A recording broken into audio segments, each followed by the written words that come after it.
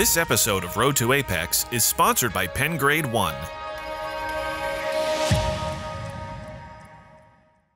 Previously on Road to Apex. We're outside Keene Classic Car Collection Museum. This is a 1919 Chevrolet. This is what would have been typical in the early days of the Lincoln Highway. A lot of you may wonder, why did I just select 91? What is the difference? This is the original path as well, the Lincoln Highway, coming through Elkhorn, Nebraska right now. I'm just excited to be able to drive it. President Lincoln decided that we were going to try to have a transcontinental railroad. Trains could stop if they had in smaller towns, but they don't do it like we do today.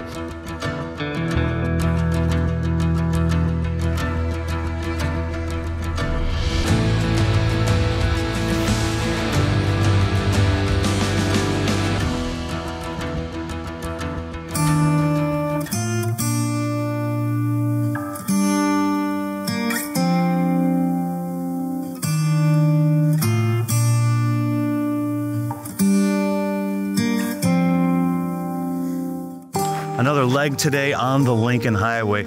We're just outside Cheyenne right now, and you'll notice I'm dressed a little bit more comfortable than usual, as the more west we have head, the hotter it's gotten. So keep that in mind. Even though I have a great air conditioning system provided by Transtar, that's working fine. You make a lot of stops along the Lincoln Highway, you're out of the car, and that's the goal, right? You're not, again, sometimes the journey is the destination, and that's how it is on the Lincoln Highway.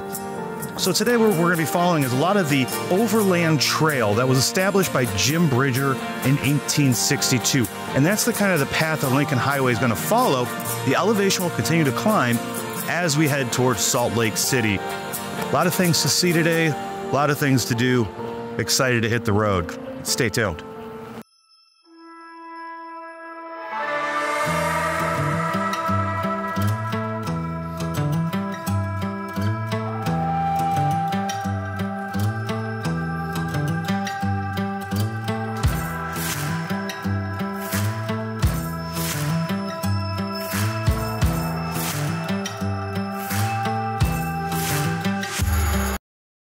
Wyoming might be the 9th largest state in the Union, but it's also the least populated per square mile. Rather interesting. But Wyoming is very important to the Union. It was the first state that allowed women to vote. And right behind me is the Cheyenne Train Depot. Very important part of our movement from east to west. You can almost imagine what she would have looked like coming off the train dressed like that. Trains, whistles blowing in the background, goods coming in, cattle arriving, people arriving from the east to the west, allowing that expansion west. Cheyenne was at the heart of that, and the Lincoln Highway eventually joined the railroad in Cheyenne, allowing more people in. A lot of the towns that were established on the railroad kind of fizzled out. The Cheyenne stayed, and it's a great testament to the Lincoln Highway and the rail station as well.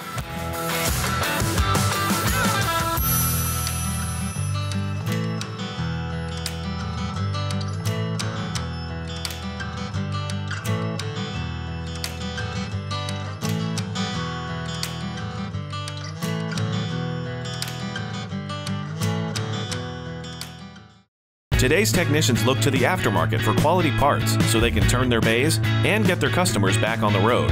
BCA Bearings by NTN provides OE quality wheel hubs, bearings, and seals to ensure that when customers come back, they come back for the great service. Transtar Industries is a global leader in aftermarket distribution with 45 years of experience offering speedy delivery on transmission, differential, and AC parts through local stocked branches and a national distribution network. Transtar now offers high-quality OE recycled transmissions and transfer cases, a perfect choice for cost-conscious customers. Transtar is continuing to expand product offerings including brakes, electrical, steering, suspension, and more, helping you to provide your customers with fast, reliable service. Transtar parts are available for online ordering through transcend.us or right through your shop management system. Ordering with Transtar has never been easier.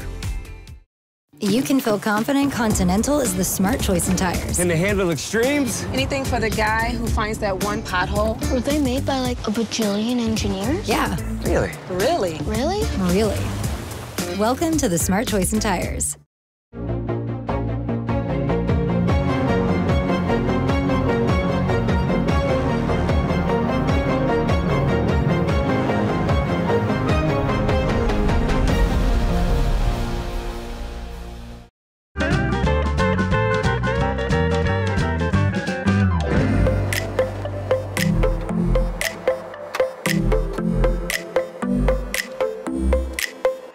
With everything lasting longer on today's cars, including your oil, your spark plugs, and your fluid change intervals, it can be misleading that you don't need to check these as often as you think, which is not true. There used to be a time that back in the 40s and 50s, everybody would check their oil, check their fluids when they're at the gas station. When was the last time you saw anyone checking their fluid levels at a gas station? Probably been a while. It's usually just pump and go. Last shop that I remember was Pruitt's Automotive down in Louisville, Kentucky, that still do the full service deal for you when you pull in, but those days are mostly gone. So that leaves it up to you to be able to check your fluids. And especially on a long road trip, it's really important to be able to check your fluids. Checking your oil, power steering, brake fluid, washer fluid as well, and your coolant, and topping off as needed. One thing to always remember about checking your coolant though is to never open this when it's hot. Why? You've probably seen countless images of steam pouring out of cars. Well, why does that happen like that? And why is it bad to open this? Well, this pressure cap right here puts 15 pounds of pressure on my cooling system. And that raises the boiling point 45 degrees. So no longer are we boiling at 212. We're boiling at, 212 plus 45, 257. But the second you open this on a hot engine, all that pressure is now atmospheric pressure. It's all gone, instantly boils. And that's where it's gonna scald you or burn you if you open this when it's hot. Most of your reservoirs are clear, so you can see the level without opening this. If you can't see that, wait till it's cool. If you are a little low on oil, make sure you use the same oil that is designed for your engine. Especially important for variable valve timing engines, where the oil viscosity could actually cause you problems if you use the wrong one. I'm gonna make sure all these fluid levels are good before we hit the road again.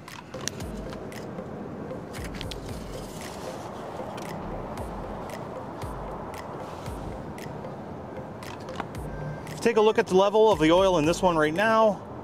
Here's my max, here's my min. I'm still safely in between. I'm maybe down quarter of a quart right now. Nothing to be too alarmed with. Now, if I was below that min level, way down here, you want to bring your oil up, add as much as you need, which typically, from min to max, typically is around a quart. But I'm okay, I'm within the thatched areas for oil, so we don't need to add any. Now, what would cause my oil to disappear? Why would I get lower? Well, you could have a leak, or you could have a problem with burning it. If you're not sure, ask your local shop. They'll help you out. One other bit of warning I'll give you is when you're checking your brake fluid, typically, you shouldn't need to top this off. If you develop a leak, of course you're going to want to add some brake fluid to your reservoir. But if you're not leaking and it's just a little low, it is not recommended to top off brake fluid. Most people don't know that. And the reason is because the reservoir, it'll go down as your pads start to get thinner and thinner, your brake pads. That's to allow the piston inside the caliper more area, because it's going to have to go farther now to squeeze than it did before, because now you got thinner brake pads. If you have low brake fluid, but you don't have a leak, you probably want to get a good brake inspection to see what's going on. Probably your time for brake pads. Checking today's transmission fluid levels can be a bit of a challenge, as some do not have dipsticks anymore, or they're capped off, meaning you're going to have a professional take a look at it for you.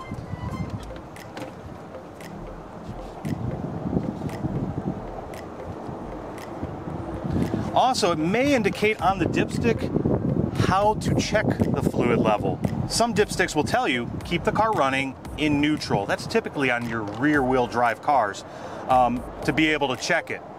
This one doesn't say anything, so I'd have to consult the owner's manual or a service manual on the procedures to check this transmission fluid level. But Transtar just put a brand new transmission in this. I'm just making sure fluid level is good, and it looks like we're right on the money. Just because you have a newer car, don't assume the fluid levels are okay, especially on a real long trip, just like we did on the Lincoln Highway. And hey, if you're not sure on how to check your fluid levels, that's what the aftermarket is here for. They'll gladly show you exactly where everything is and how to do it. Let's get back on the road. We are MPA, Motor Car Parts of America, a global manufacturer of light and heavy-duty rotating electric, brake parts, wheel hubs and bearings, turbochargers, and electrical component testing. MPA, the global leader for parts and solutions.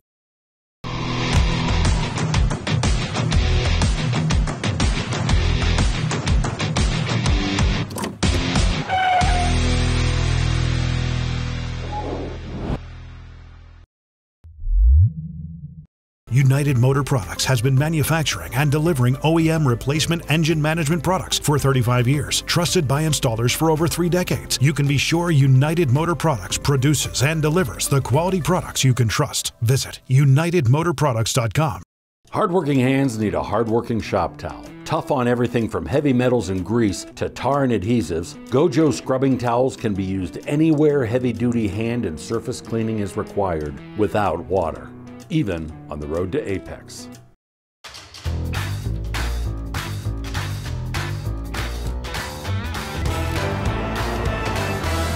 Driving down what kind of is the Lincoln Highway, I-80 has replaced the original Lincoln Highway. Now the Lincoln Highway, you still can get over there and drive it. It's a little bit trickier over here than in some parts of the states that we've been to, but standing at 48.5 feet tall, Lincoln is hard to miss as he's kind of watching over the travelers that are traveling the highway right now.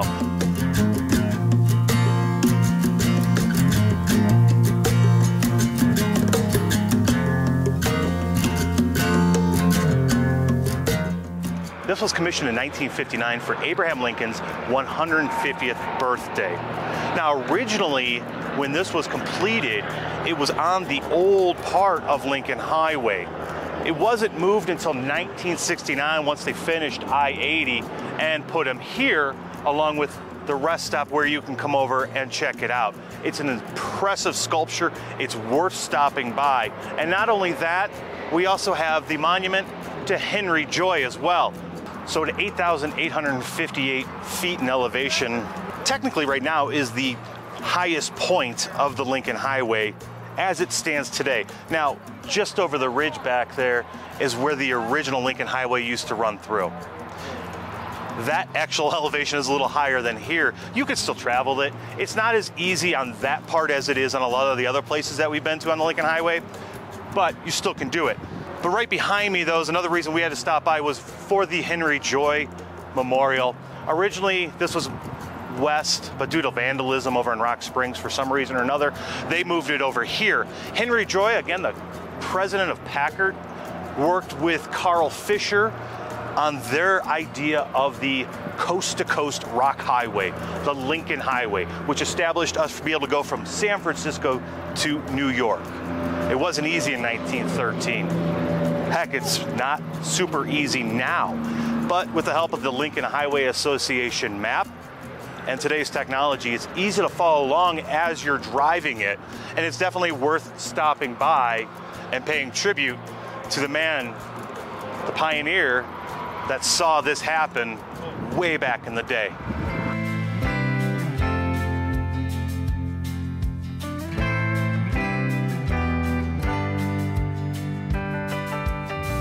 As we're walking around, I'm checking out the Henry Joy Monument, the Lincoln Monument. I see some fine folks taking pictures near the Henry Joy and Lincoln Highway sign.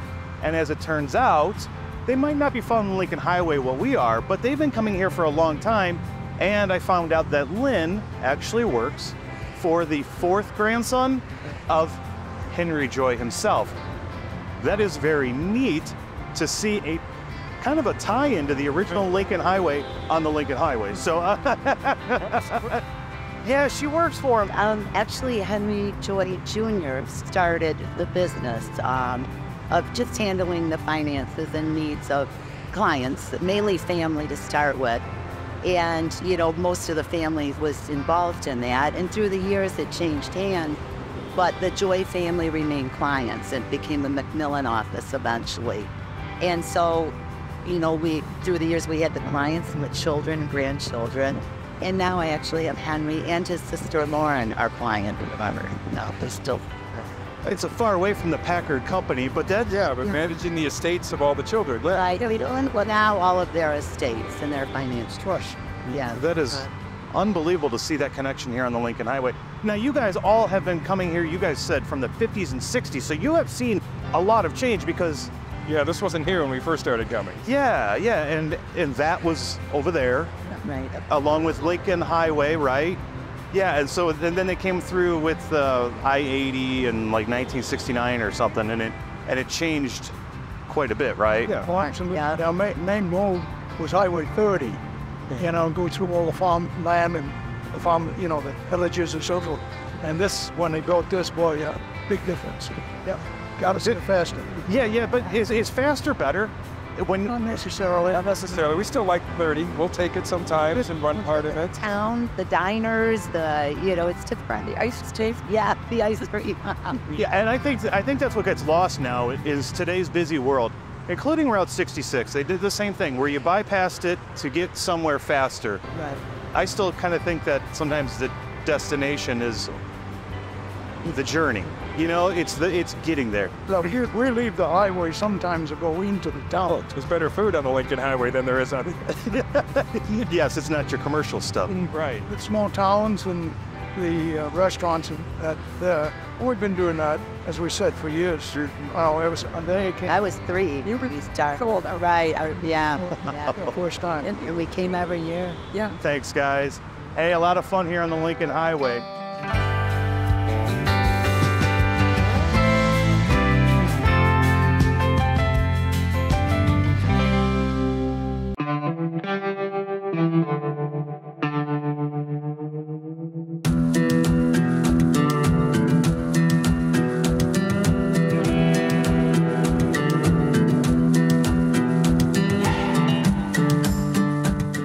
Early days of motoring wasn't very glamorous, to say the least.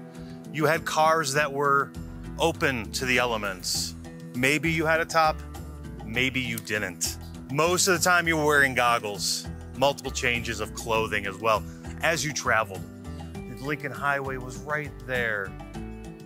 And on your travel at that time, think of maybe Beverly Hillbillies' granny's car all loaded up, and you remember that scene? That is black gold Texas tea. What you had, Granny? That's what it was like then. You had supplies, provisions, different parts, anything you could carry. Sleeping arrangements were all very, very important as well. You were traveling adverse conditions, which means you needed tools to help dig yourself out. It wasn't glamorous to travel in the early going of automobile history. Your sleeping quarters at night was going to be a field. Maybe you had a farmer that was kind enough to let you stay in their field or maybe their barn and provide you a sandwich in the next morning on your travels west. So a place like the early auto camps that started springing up in the 1920s would have been a much welcome sight to any weary traveler on the Lincoln Highway. This is what we would call a auto camp, a precursor to the motels that today even seem old, but these were really what started the traveling and being able to stay somewhere. Now, something like this cabin, for $1, you were able to bring your car in, and actually, which was really incredible for the time, is they gave you your own garage. So you could put your car in the garage, keep it out of the elements. Now, that was really important for the motorists who didn't have the newest and latest and greatest cars, who had an open top, who had an exposed sides. They didn't have windows. So a great place to at least keep your car, keep it out of the elements for at least one night, and you could find yourself in your own cabin. I say cabin. Cabin is a nice word. These are very sparse. You were lucky to have a light bulb. Not much in there, no amenities. So you still were bringing all of your stuff in with you, but it was slightly better than a tent. It was much better than sleeping on the ground, and at least you were out of the elements. And that was for $1. No bathroom in your cabin. Your bathroom was way down there as a part of the shared community of everybody that would be here. And I hear stories from way back in the day that once everybody was here and parked, it wasn't just one person hiding in their cabin. Most people were sharing what they had, talking about the route they took, maybe explaining not to go this certain way, but to try this another way because they had problems there as well. This is what really spawned the motels that started off in the 1940s and 50s. So you had motor camp. Now you go to a motel. And of course today, we're all used to hotels. As the roads improved, these are just relics now of a time that used to be on the Lincoln Highway. Now you have much more comfortable accommodations, your own bathroom, maybe not a place to park your car, but a comfortable place to rest your head. And there's plenty of those on the Lincoln Highway.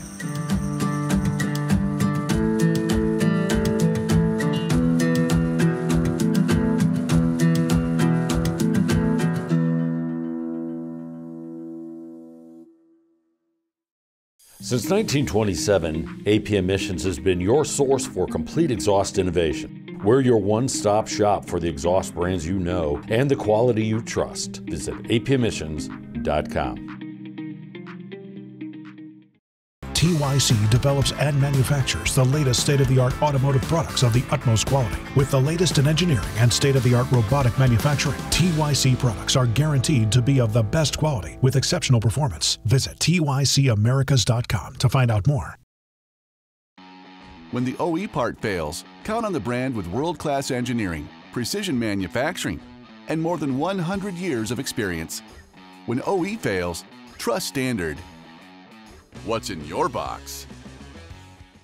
For the ones who demand the best, there's a Coates machine to get the job done right. Precision that never quits. Toughness that defines legends.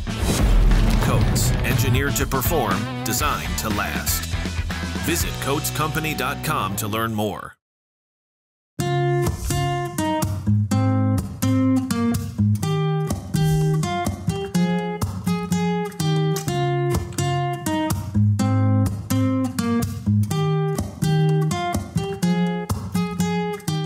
Can't help but think as I'm driving down the Lincoln Highway right now, what it was like in, 1920. How long did that spark plug last? How long did the oil last in those? Those were really crude. You didn't get much out of those products. As I drive in a 2002 Lincoln Blackwood, think about the change in innovation and technology that's under the hood of this car in just such a short amount of time since the introduction of the automobile. These spark plugs are going to last 100,000 miles. My oil is going to last 7,500 miles on synthetic that I'm running. Those are big changes in the way that technology has advanced. The innovations you're seeing makes maintenance on a car a lot easier and much more affordable than it was a long time ago to own something that broke pretty frequently. David, I know you've got a lot on this subject. I'm going to let you take a crack at it.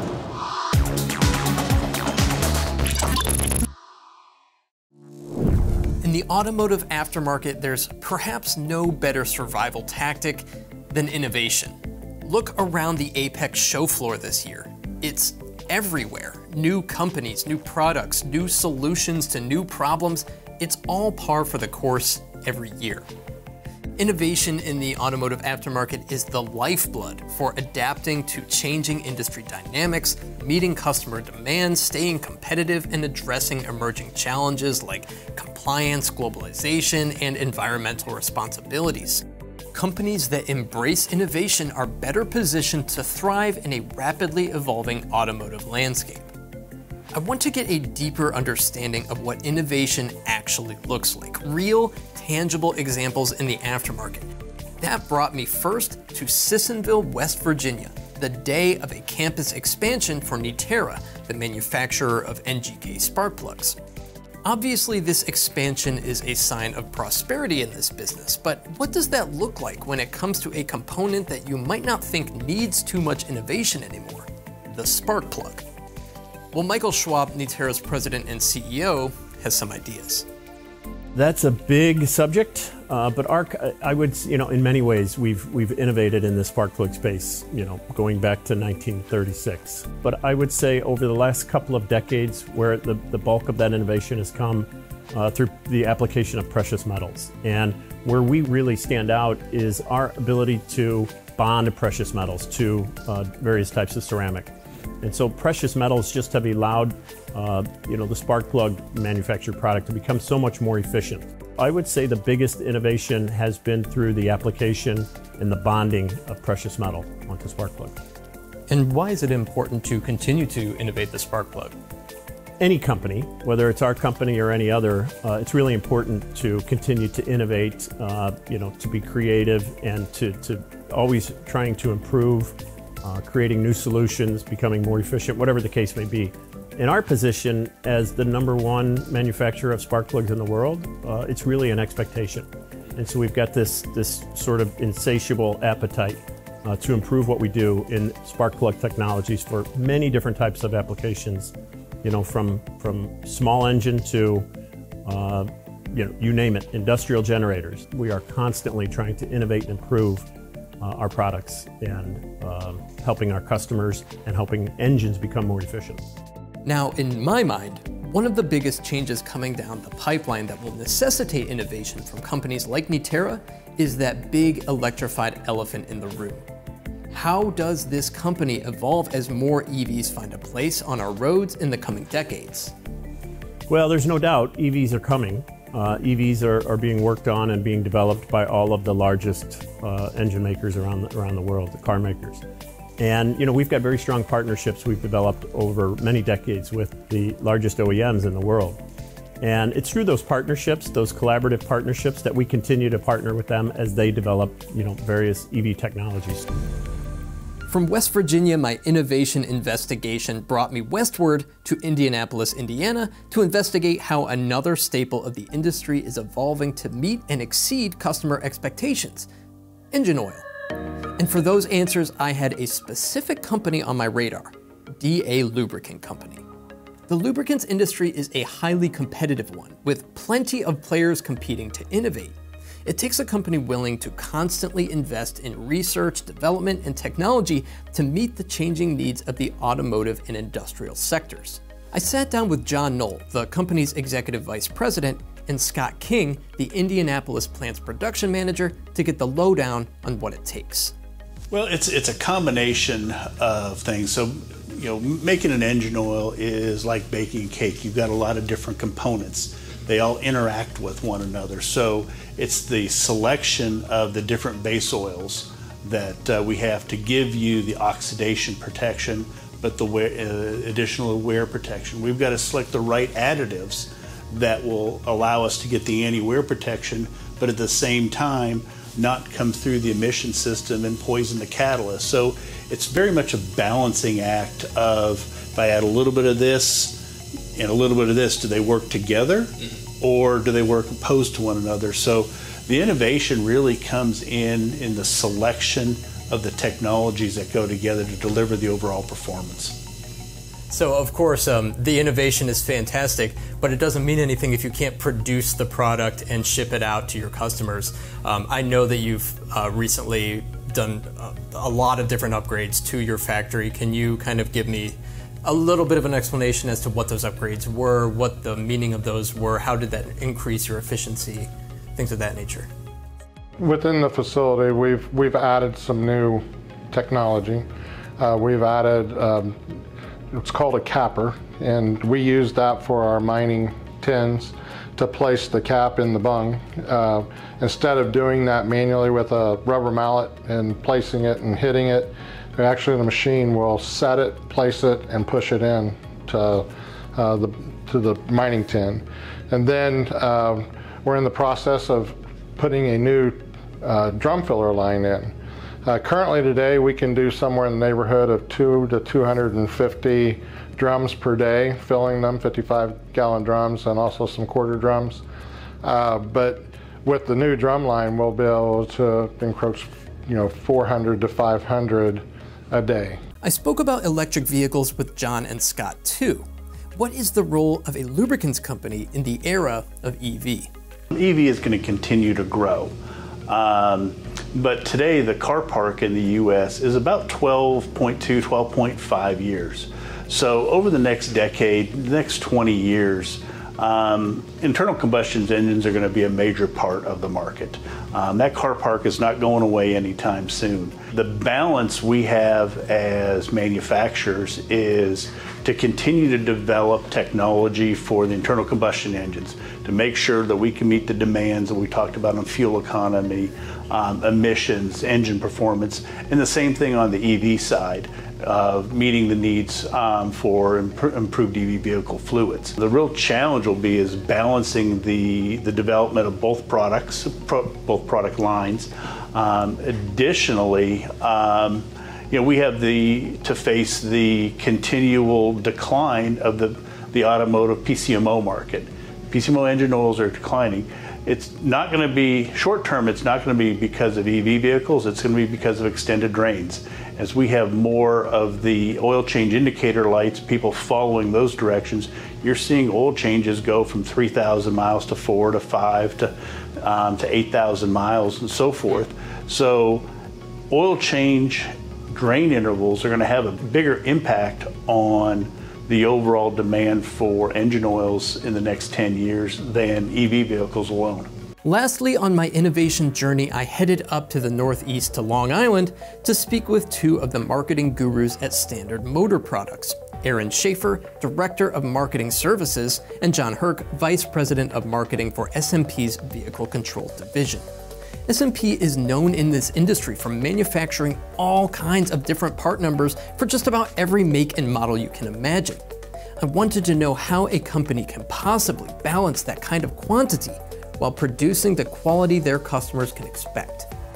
You're exactly right. We do offer a lot of parts. I think we're approaching 70,000 individual part numbers spread out across multiple brands, which can be a difficult task to manage. But what I would say is it starts with the people, the dedication of the people, the culture that's been created here at Standard Motor Products and continues to carry on. Everybody's dedicated to their individual responsibilities, and we all tend to function, remove as many silos as we can, and function in a collaborative way to make sure that when we're developing product, we make sure engineering knows about it. When engineering knows about it, they ensure that the production folks know about it. Now the nice part is we're spread out pretty wide. We have production and manufacturing capabilities in Mexico, we're in Europe, we're here in North America. When we do go overseas, if we do things in Asia, we tend to do it as a JV, so now we actually become the primary focus, again partnered and collaborated. And when you do this basic manufacturing or supplement with a joint venture, you actually control the quantity of parts you manufacture, the quality of your parts that you manufacture, and you also control costing. So it allows us to be the best manufacturer we possibly can and the best supplier to our customers. Being able to control the manufacturing is critical to maintaining quality control. And then the other thing that we do, because you're right, we're in so many parts, we have so many different categories, is our company's focus and then ability to assist distribution in managing all of those part numbers, I think is second to none. Because you're right, there's a category we might have 2,500 part numbers. but we don't just say, well, you should have all 2,500 numbers on the shelf. Like, that would be silly. But we work collaboratively. We have enough data that's coming in at real time that we really, it's an overused cliche, but we really are an active partner with all of our distribution partners in making sure that we're making the best use of the inventory, and we're doing that across multiple categories. And I think that that's something else that I'm proud of. Innovation is undeniably the driving force moving the automotive aftermarket forward. And it's the aftermarket's ability to innovate that enables it to address any and all new changes or bumps in the road that might be coming over the next decade and further into the future. The ability to adapt, create new solutions, and constantly improve is what keeps the aftermarket and even the automotive industry as a whole thriving.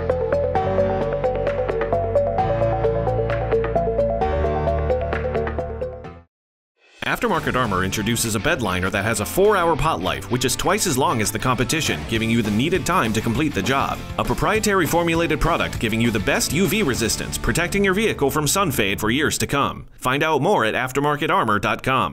Aishin is a trusted and reliable source for high-quality aftermarket automotive components and technology. We redefine mobility through our broad range of technologies and product lines. At Aishin, we are poised to embrace the future, inspiring movement and creating tomorrow. At 1-800-EVERY-RIM OEM Wheels, with a massive inventory, we buy and sell reconditioned, new takeoff, and used OEM replacement wheels, all backed by over 150 years of combined experience. Text pictures to 951-RIM-TEXT or visit us online at 1-800-EVERYRIM.com. The entire weight of today's vehicle is supported on a surface smaller than a credit card, inside the wheel hub assembly. With so much riding on it, why would you use something other than OE quality replacement parts? OE quality, premium product. BCA Bearings by NTN. Next time on Road to AAPEX. Now I'm finally at the Bonneville Salt Flats. This is where the aftermarket said, as soon as we can make a car, let's make it go faster. Wide open, miles. Something crash landed close to the Blackwood. Looks like there might be another one we've got to worry about. We're here with Geotab to speak about what telematics is and what its promise is for the future.